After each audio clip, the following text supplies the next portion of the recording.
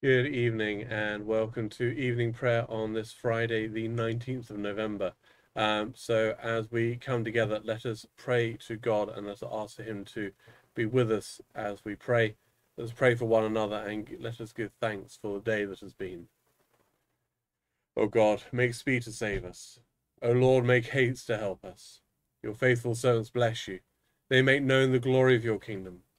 Blessed are you, sovereign God, our light and our salvation. To be glory and praise forever. Now as darkness is falling, wash away our transgressions. Cleanse us by your refining fire and make us temples of your Holy Spirit. By the light of Christ, dispel the darkness of our hearts and make us ready to enter your kingdom, where songs of praise forever sound. Blessed be God, Father, Son, and Holy Spirit. Blessed be God forever. Give me the wings of faith to rise within the veil and see the saints above, how great their joys, how bright their glories be. Once they were mourning here below and wet their couch with tears. They wrestled hard as we do now with sins and doubts and fears. I asked them whence their victory came. They with united breath ascribed their conquest to the Lamb, their triumph to his death. They marked the footsteps that he trod, his zeal inspired their breast, and following their incarnate God possessed the promised rest. Our glorious leaders claim our praise for his own pattern given, while the long cloud of witnesses show the same path to heaven. That this evening may be holy, good, and peaceful, let us pray with one heart and mind. As our evening prayer rises before you, O God, so may your mercy come down upon us to cleanse our hearts and set us free to sing your praise, now and forever. Amen. Our first psalm for this evening is Psalm 77. In the day of my trouble, I have sought the Lord. I cry aloud to God. I cry aloud to God, and he will hear me. In the day of my trouble I have sought the Lord. By night my hand is stretched out and does not tire. My soul refuses comfort. I think upon the Lord, upon God, and I groan. I ponder, and my spirit faints. You will not let my eyelids close. I am so troubled that I cannot speak. I consider the days of old. I remember the years long past. I commune with my heart in the night. My spirit searches for understanding. Will the Lord cast us off forever? Will he no more show us his favour? Has his loving mercy clean gone forever? Has his promise come to an end for evermore? Has God forgotten to be gracious? Has he shut up his compassion in displeasure? And I said, my grief is this, that the right hand of the Most High has lost its strength. I will remember the works of the Lord, and call to mind your wonders of old time. I will meditate on all your works, and ponder your mighty deeds. Your way, O God, is holy. Who is so great a God as our God? You are the God who works wonders, and declares your power among the peoples. With a mighty arm you redeemed your people, the children of Jacob and Joseph. The waters saw you, O God, the waters saw you and were afraid. The depths also were troubled. The clouds poured out water, the skies thundered. Your arrows flashed on every side. The voice of your thunder was in the whirlwind. Your lightning lit up the ground. The earth trembled and shook. Your way was in the sea, and your paths in the mighty waters. But your footsteps were not known. You led your people like sheep, by the hand of Moses and Aaron. Glory to the Father, and to the Son, and to the Holy Spirit, as it was beginning, is now, and shall be forever. Amen. In the day of my trouble I have sought the Lord. Our Old Testament reading is a continuation of the book of the prophet Daniel, chapter 10, verse 1 to chapter 11, verse 1. In the third year of King Cyrus of Persia, a word was revealed to Daniel, who was named Belshazzar. The word was true, and it concerned a great conflict. He understood the word, having received understanding in the vision. At that time, I, Daniel, had been mourning for 3 weeks. I had eaten no rich food, no meat or wine had entered my mouth, and I had not anointed myself at all for the full 3 weeks. On the 24th day of the first month, as I was standing on the banks of the great river, that is the Tigris, I looked up and saw a man clothed in linen, with a belt of gold from Uzzah around his waist. His body was like beryl, his face like lightning, his eyes were flaming torches, his arms and legs like the gleam of burnished bronze, and the sound of his words like the roar of a multitude. I, Daniel, alone saw the vision. The people who were with me did not see the vision, though a great trembling fell upon them, and they fled and hid themselves. So I was left alone to see this great vision. My strength left me, and my complexion grew deathly pale, and I retained no strength. Then I heard the sound of his words, and then I heard the sound of his Then I heard the sound of his words, and when I heard the sound of his words, I fell into a trance, face to the ground.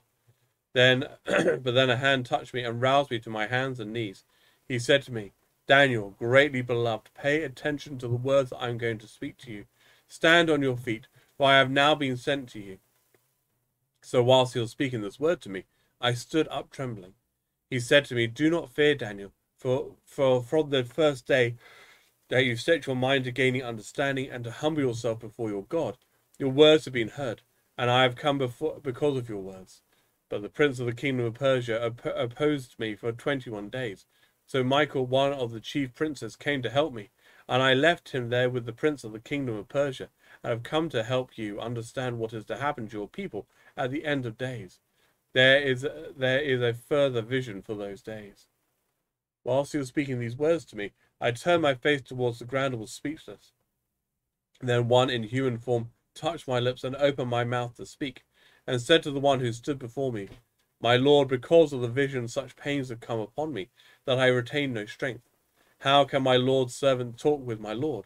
For I am shaking, no strength remains in me, and no breath is left in me.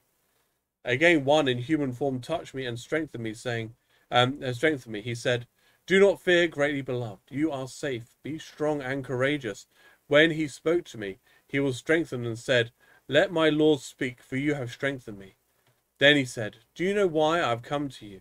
Now I must return to fight against the prince of Persia, and when I am through with him, the prince of Greece will come.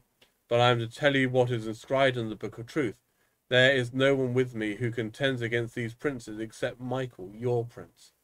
As for me, in the first year of Darius the Mede, I stood up to support and strengthen him. This is the word of the Lord. Thanks be to God. We have come before the throne of God to share in the inheritance of the saints in light. We have come before God's holy mountain, to heavenly Jerusalem, the city of the living God. We have come before countless angels making festival, before the assembly of the firstborn citizens of heaven. We have come before God, who is judge of all, before the great spirits of the just made perfect. We have come before Jesus, the meditator of the new covenant. We have received a kingdom that cannot be shaken. So let us give thanks and offer to God acceptable worship, full of reverence and awe, for our God is a consuming fire. Glory to the Father, and to the Son, and to the Holy Spirit, as it was beginning, is now, and shall be forever. Amen. We have come before the throne of God to share in our inheritance with the saints in light. Our New Testament reading is continuation of the book of Revelation, chapter 13, verses 1 to 10. I saw a beast rising out of the sea, having 10 horns and 7 heads, and on its horns were 10 diadems, and on its heads were blasphemous names. And the beast that I saw was like a leopard, his feet were like a bear's, and his mouth like a lion's mouth. And the dragon gave it his power and his throne and great authority. One of its heads seemed to have received a death blow, but its mortal wound had been healed. In amazement, the whole earth followed the beast. They worshipped the dragon, for he had given his authority to the beast, and they worshipped the beast, saying, Who is like the beast, and who can fight against it? The beast was given a mouth uttering haughty and blasphemous words, and it was allowed to exercise authority for 42 months. It opened its mouth to utter blasphemies against God, blasphemies his name and his dwelling, that is, those who dwell in heaven. Also it was allowed to make war on the saints and to conquer them. It was given authority over every tribe and people and language and nation, and all the inhabitants of the earth will worship it. But everyone whose name has not been written for the foundation of the world in the book of life of the Lamb had been slaughtered. So anyone who has an ear, listen. If you are to be taken captive, into captivity you go. If you kill with the sword you must be killed. Here is a call for endurance and faith of all the saints. This is the word of the Lord. Thanks be to God. Lord, you will guide me with your counsel, and afterwards receive me with glory. Lord, you will guide me with your counsel, and afterwards receive me with glory. For I am always with you. You hold me by my right hand, and afterwards receive me with glory. Glory to the Father, and to the Son, and to the Holy Spirit. Lord, you will guide me with your counsel, and afterward receive me with glory. You have left all things and followed me. You will be rewarded 100 times over and gain eternal life. My soul proclaims the greatness of the Lord. My spirit rejoices in God, my Saviour. He has looked with favour on his lowly servant. From this day all generations will call me blessed. The Almighty has done great things for me, and holy is his name. He has mercy on those who fear him from generation to generation. He has shown strength with his arm, and has scattered the proud in their conceit, casting down the mighty from their thrones and lifting up the lowly. He has filled the hungry with good things and sent the rich away empty. He has come to the aid of his servant Israel to remember his promise of mercy, the promise made to our ancestors, to Abraham and his children forever. Glory to the Father, and to the Son, and to the Holy Spirit, as it was beginning, is now, and shall be forever. Amen. You have left all things and followed me. You will be rewarded 100 times over and gain eternal life. So let us pray.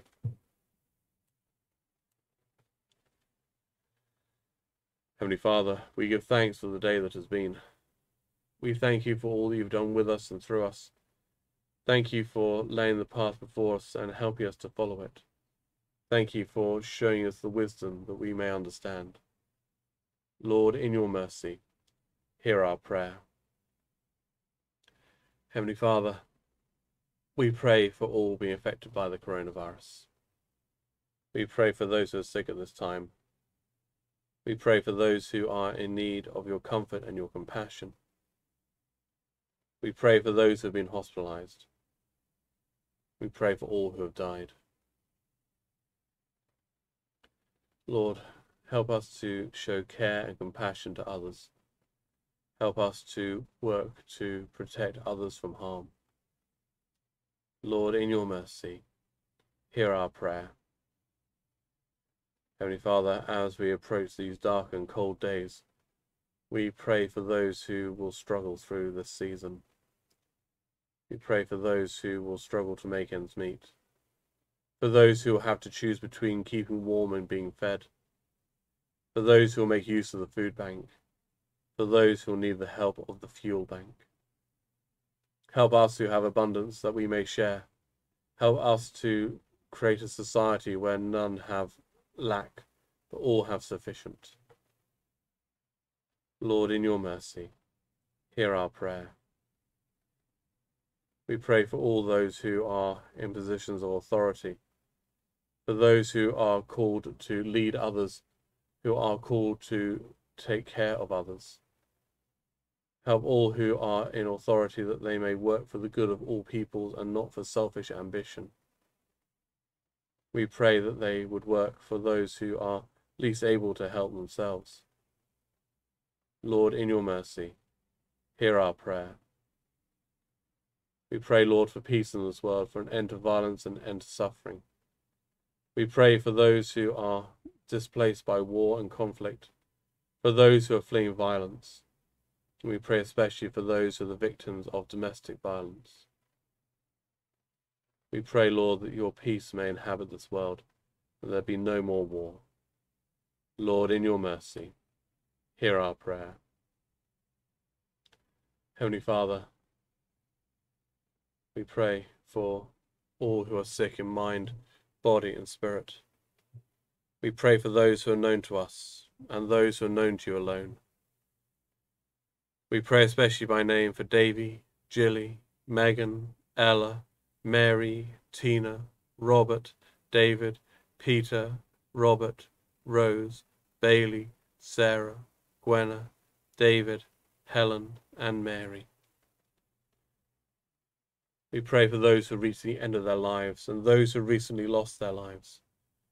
We pray especially for Austin and for all who attended his funeral today.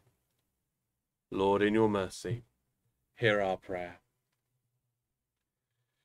Eternal God, who made the Abbess Hilda to shine like a jewel in our land, and through her holiness and leadership bless your church with new life and unity.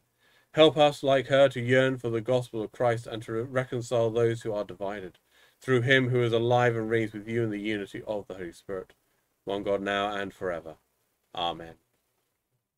Uniting our prayers with the whole company of heaven, let us pray with confidence as our Saviour has taught us. Our Father, who art in heaven, hallowed be thy name. Thy kingdom come, thy will be done, on earth as it is in heaven. Give us this day our daily bread, and forgive us our trespasses, as we forgive those who trespass against us. And lead us not into temptation, but deliver us from evil. For thine is the kingdom, the power, and the glory for ever and ever. Amen. May Christ, who has opened the kingdom of heaven, bring us to reign with him in glory. Amen. Let us bless the Lord. Thanks be to God. Please do join us on Sunday at 8 a.m. for a BCP Holy Communion at St. Mary's. At 9:30 we'll be at St. Thomas's for fun on Sunday morning. At 11 o'clock we'll be back at St. Mary's for the Eucharist, which will also be streamed online. Morning evening prayer will be Wednesday through Friday next week. Until we see each other, God bless, stay safe, have a good evening, and have a very good weekend.